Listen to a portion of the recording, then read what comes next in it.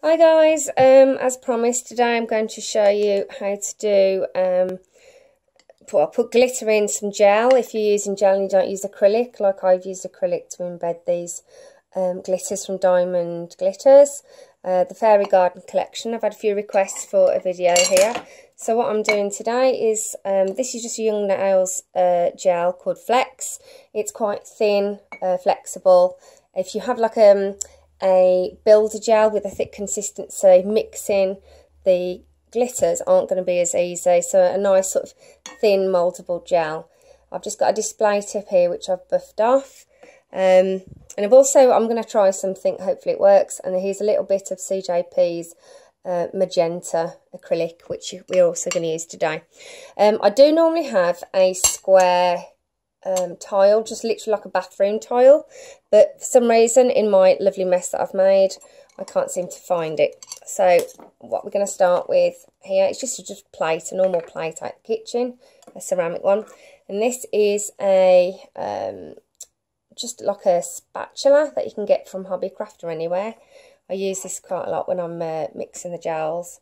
You only want to make enough mix really for one application because it doesn't last. Greg Salo taught people this on his YouTube site. This is where I learnt it from. So if you can see that, I've put a little bit of Flex gel there. And here is Fairy Garden glitters in my pot. And you just want to put a tiny bit of sprinkle. I mean, I might need a bit more gel in a minute, but there's a bit to start off with. And what you need to do is to press it into the gel. Yeah, I'm going to need a tiny bit more, you know. Here we go. Let's try not to get too much glitter in my pot. So as you can see, you're just pressing it out, scraping it up, pressing it out. Scrape it up, press it back, because the more you mess with it, the more chance of air bubbles. And as you can see, can you see that? That's in there nicely. If you want to change the colour, like mine looks a little bit pink, so I've got CJP's and more on, it's faded. You can put a little bit of acrylic powder in as well. Not too much, but just enough to make a difference. Again, scrape it up, press it down. And you can see with all the powders, you can make your own colours. But as you say, get a jar that's not see-through, because obviously any kind of sunlight will cure your gels that you've just made. You don't want that. I do talk a lot of rubbish, so excuse me. Right, here we go. As you can see, it really is quite pretty. So what I'm going to do now is, because this is a display tip, I've buffed it off. And I'm going to just put that little bit of gel on here. And then I'm going to get my gel brush, which I've put away. Here we go. And I'm just going to really focus this down. Obviously this is quite thick. I'm just doing it as really quick because my little girl's having a paddy. I think she's tired. What's everybody's thoughts on this clock changing business? I must admit I don't really like when the clocks change, when I've got to get up so early.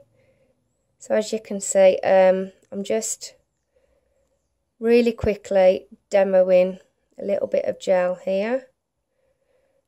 And look at that. Can you see the colours? Oops, sorry, a bit out of shot. You can obviously put more glitter in, the more you want.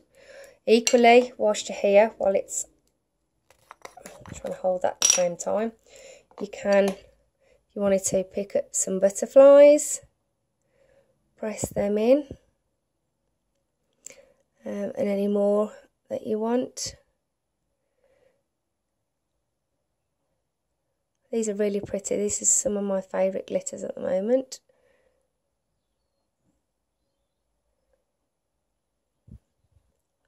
Let's have one down the bottom. I hope you can see this. Still new to videoing, so Just take this bit off the bottom.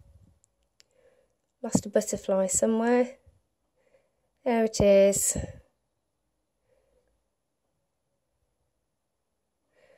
So as you can see, there's like a first layer of, oh sorry, you're right, I'm out of shot. I haven't cured that, I've just literally made that as the first layer. So what I'm going to do now is I'm going to quickly do a 30-second flash cure. Excuse me being in the way of the camera. Oh, I'm doing really well, aren't I? Obviously, as you can see, if you want to add a little bit more glitter, you can. If you want to add a bit more pink, you can. But you just need to make sure that it's all mixed in thoroughly. Quick flash cure there. Right, I'll be with you in a second. I'm really not organised today. I've had a really long Mother's Day. How's everyone's Mother's Day going? Here we go. Right then, let's grab this that's been flash cured. Look at that, that's really pretty. I'm just going to go in with a second layer. You can have a colour underneath, you know, just you can even have you know, just a normal cover pink gel or a white maybe, that might look nice.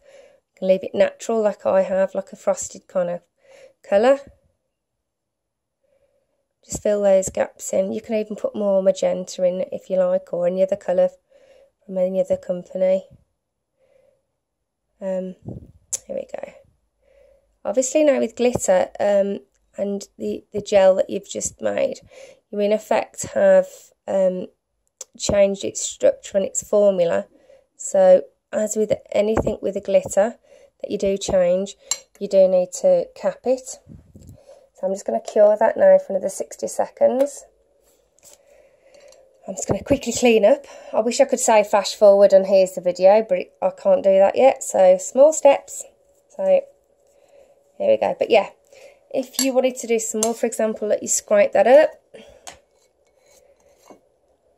And then you can scrape it off into a pot and you can use it again later. But it's not really recommended that you do keep hold of it for some time. Right, I'm just going to pop this back on here, on there, and move this out of the way before the light cures all my stuff. Okay, right. Right, I think that should do it. Again, as with, as I've just said, see how flat's that? That's nice and flat. You do need to cap it. So I'm going to quick layer of gel. Flex is quite nice to work with because it is thin and it self-levels. Any kind of builder gel that self-levels would work as well. Remember, don't overwork your gel, just sort of swing it down.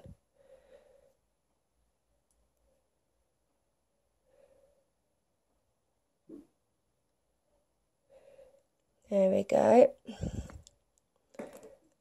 With gel, remember, if you want to get a little bit of your apex and a bit of an arch, you can always turn your fingers upside down.